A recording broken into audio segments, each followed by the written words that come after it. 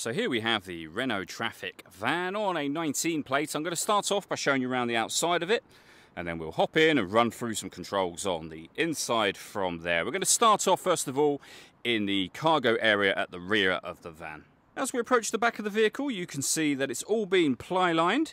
We have that full metal bulkhead as well and sliding side door access. Okay, we're just going to work our way back around to the front of the van, and then we'll hop in and run through some controls on the inside. But now that we've done a full circle of it, you can see it's in good condition the whole way round. Just briefly before we climb in, I think it's well worth seeing the interior from this exterior point of view. There's plenty to run through on the dashboard, so let's hop in and we'll do that right now. Okay, now that we're inside the car, we're going to start with the dials. Over on the far left-hand side, we have the rev counter.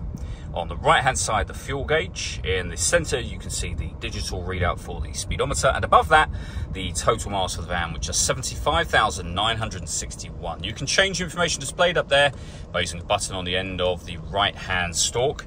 And just under that stalk, we've also got our stereo controls for the van as well.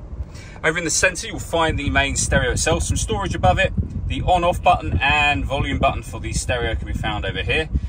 Of course, we have our radio. Every push of the radio will take you through a different wave band, and as you can see, we have DAB.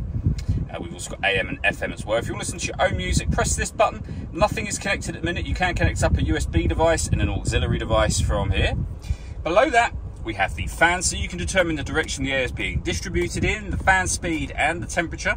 You can also recirculate the air that's in the van. That's a great way of heating it up or cooling it down quickly depending on the temperature you've set just here.